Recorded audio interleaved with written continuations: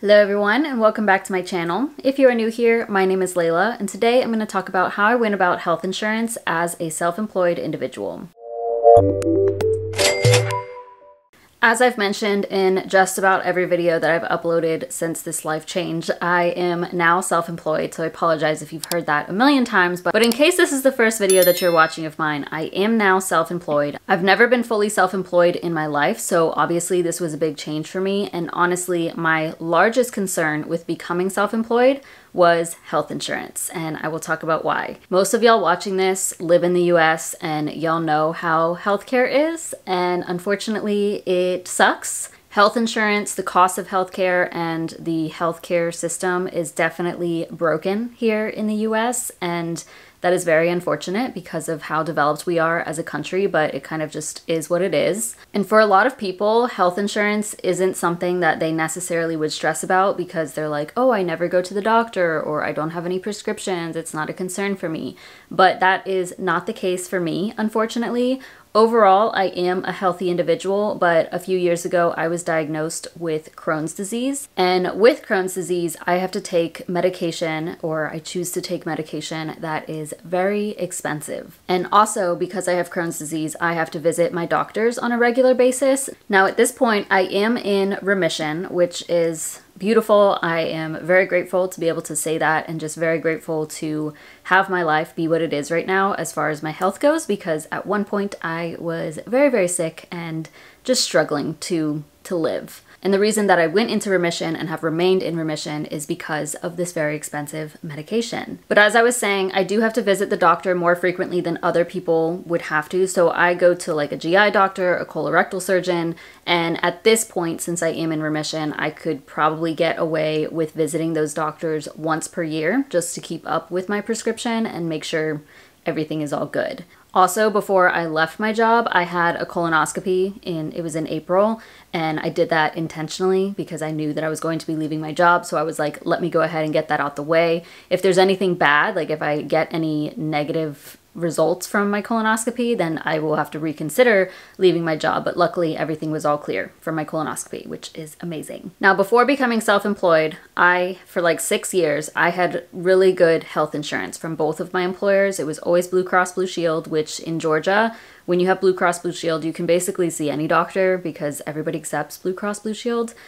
So I always was able to be seen by whoever.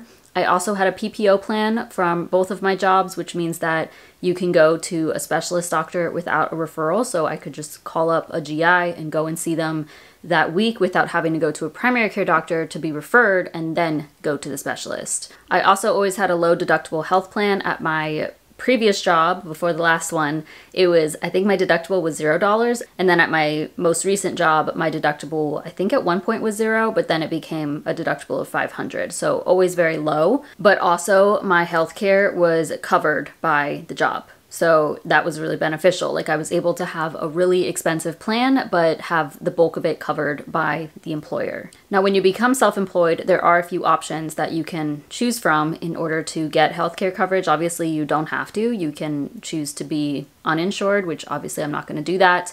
Another option is COBRA. So I'm going to talk about that first because that was available to me, and I decided not to go with COBRA because it is very, very expensive. So let me show you those numbers. If I wanted to keep the same plan that I had with my employer, just the medical side of it, the medical coverage, I would have to pay $766.70 per month.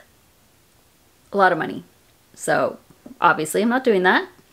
If I wanted to keep the dental insurance that I had from my previous employer, I would have had to pay $39.85. Now for the dental coverage, that's not too bad, but ultimately I decided not to go with COBRA for the dental coverage and go through Healthcare.gov instead for the both of them. So that's the third option, is Healthcare.gov. There are some states where you can like find coverage through the state.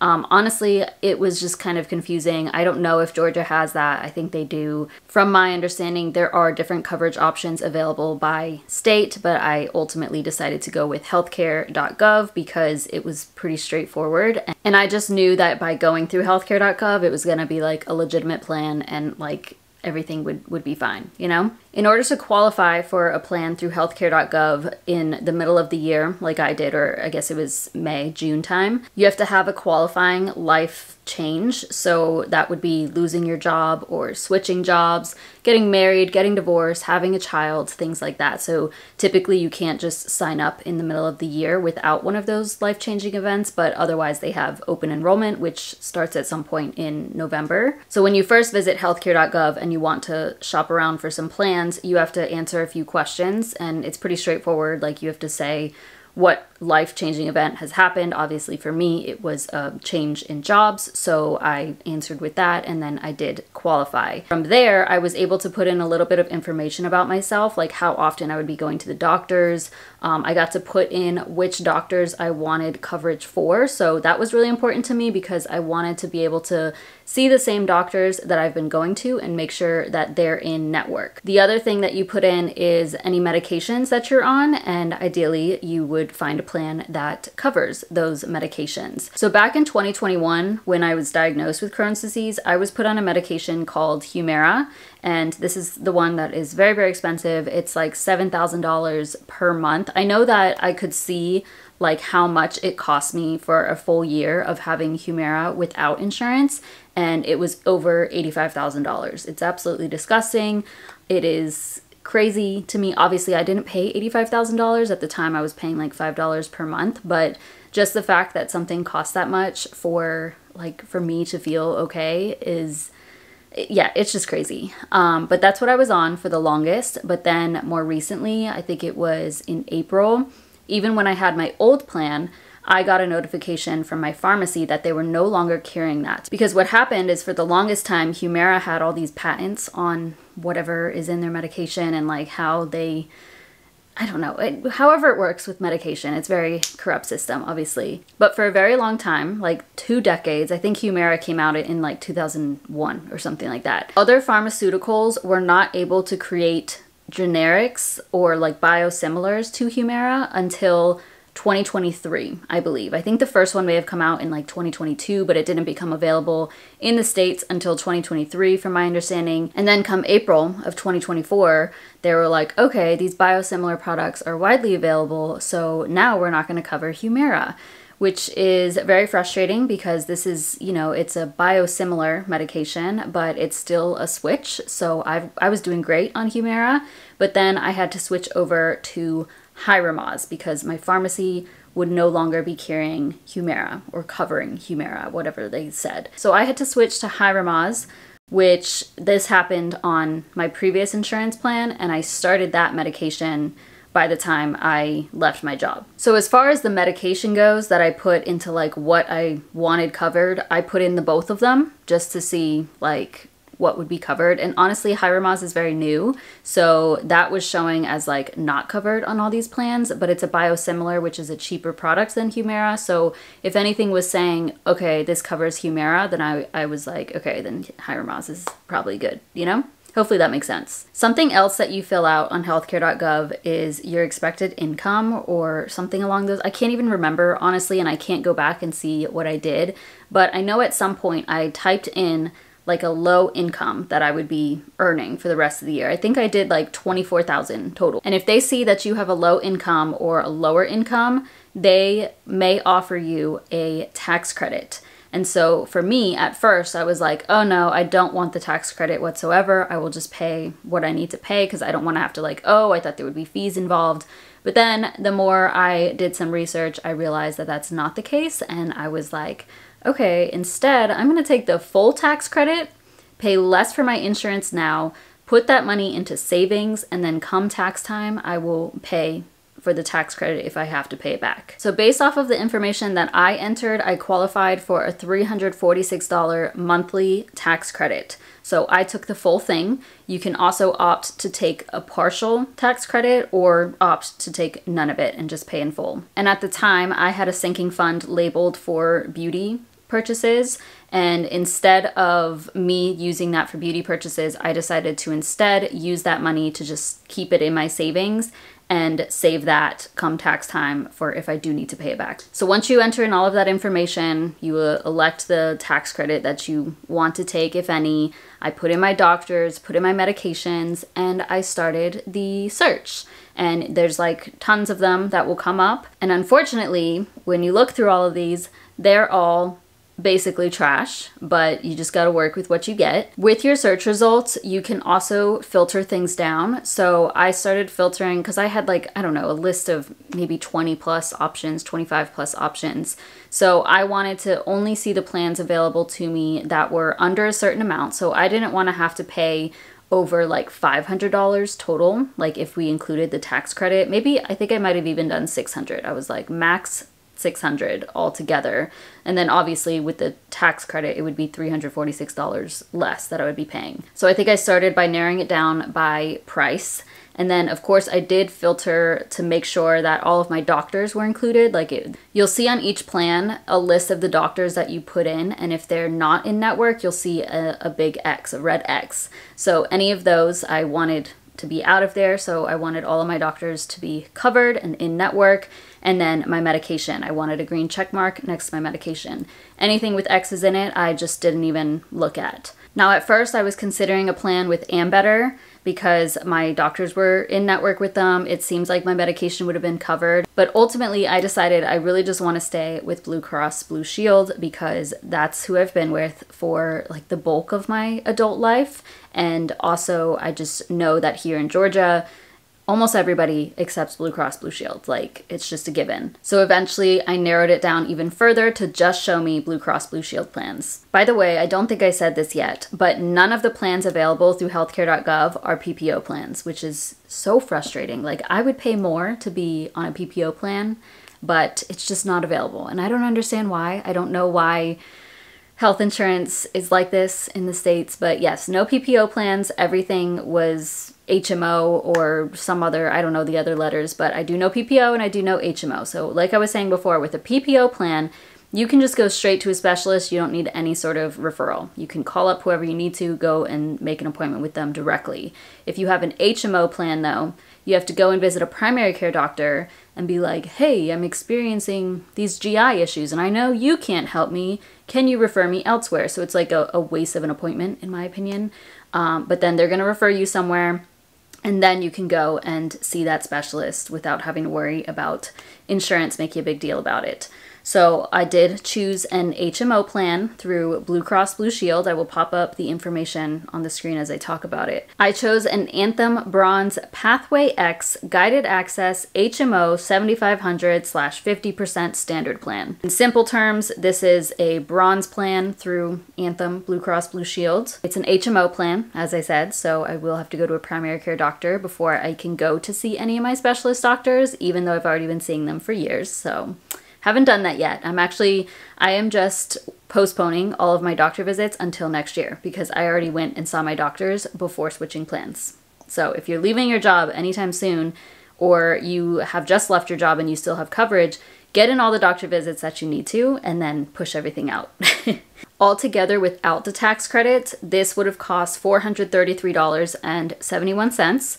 So not super expensive, but also not super cheap in my opinion, but a decent amount. So after my $346 tax credit, I am paying $87.71 per month for just medical insurance. So this does not include dental or vision. There are some plans that offer dental coverage. None of the Blue Cross Blue Shield plans offered adult dental coverage, so that wasn't an option. I was a little bit bummed about that because that would have just been easier.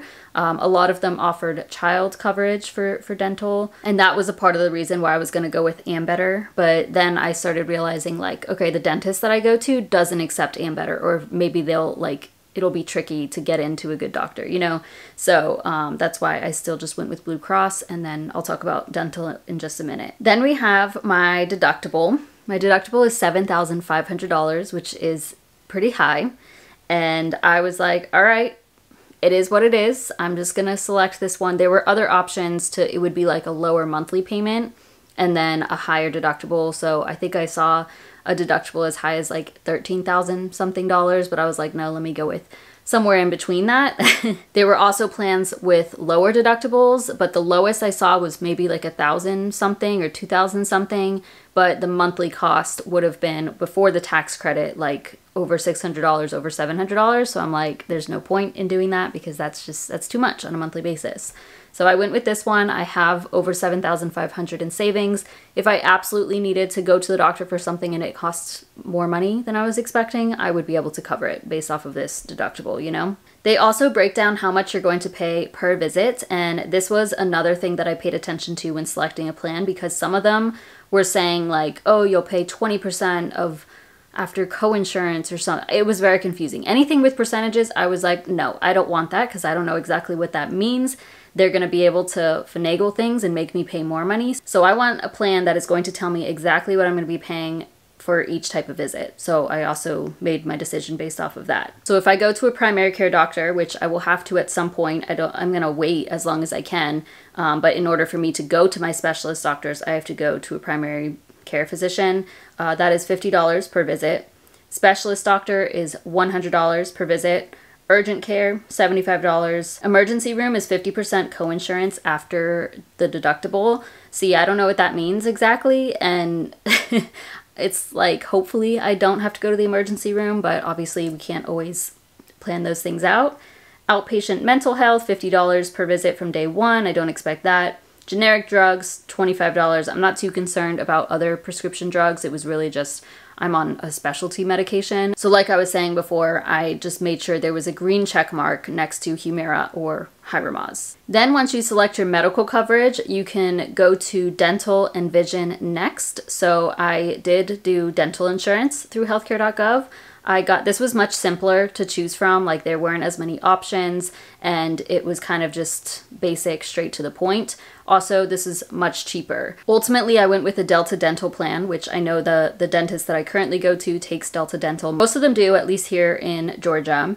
I am paying $11.57 per month. I don't think I have to pay anything for cleaning, so 2 cleanings per year. And then obviously if I had to get like a root canal or filling, that's going to be a little bit more costly, but hopefully I can just prevent that, do my best to prevent that. And then I did not get vision insurance because I don't really go to the eye doctor too frequently. If I do go at this point, it's like every 2 to 3 years. I actually had PRK surgery a while back, so my vision is like basically perfect. And now I just go to like check that everything's okay every couple of years. But I don't need glasses, I don't need contacts. So for now, I'm not gonna get vision insurance. Like I said before, for 2024, I'm just trying to avoid the doctor for the rest of the year. I have already seen my GI, I've seen my colorectal surgeon, I've already gone to like my OBGYN. So all of that's already taken care of for the year, and for the rest of the year, I'm just gonna hopefully not see any doctors, not pay any copays.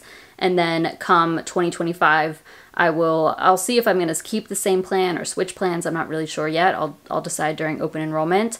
But come 2025, I will go to a primary care doctor. I actually don't have one right now, but then I will get my referrals that I need to and go and make appointments with my specialist doctors. Now, as far as my medication goes, I'm pretty sure I'm good, but honestly, things have been like weird with it. So first of all, I had my old insurance through my employer through the end of May, so I didn't have to worry about it in May.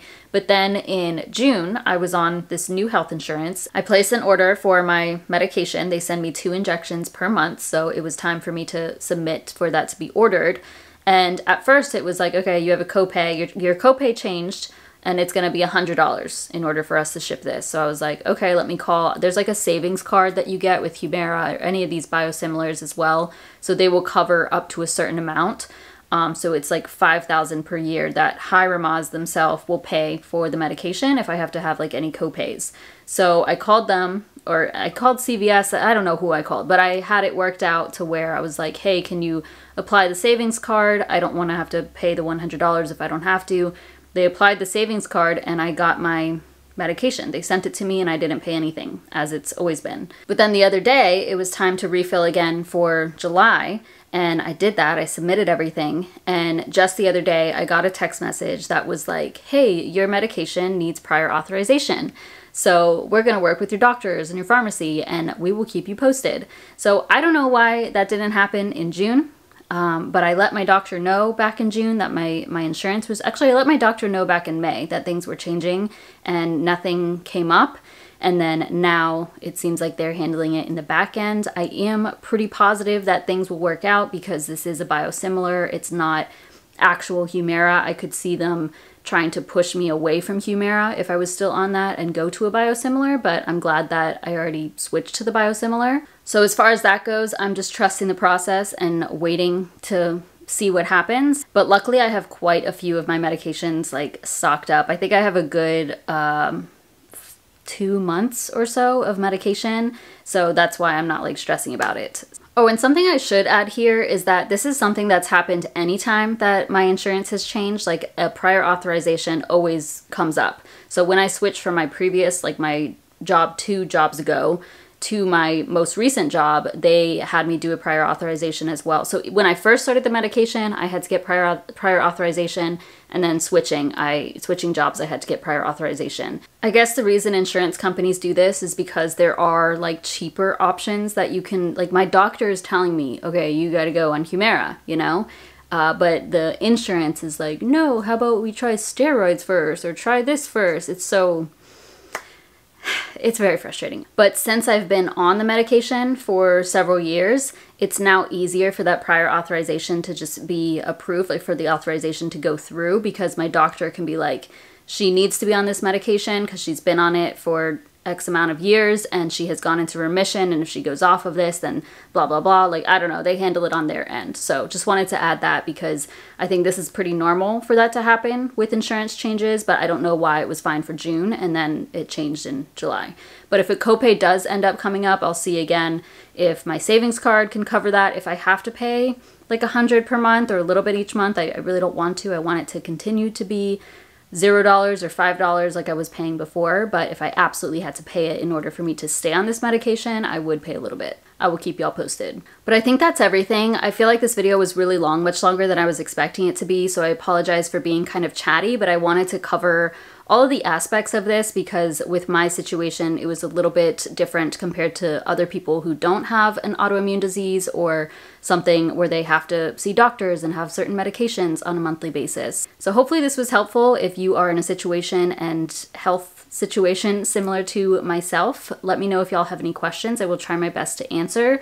But otherwise, thank y'all so much for watching. Please give this video a thumbs up, subscribe if you haven't already, and I'll see you in my next one.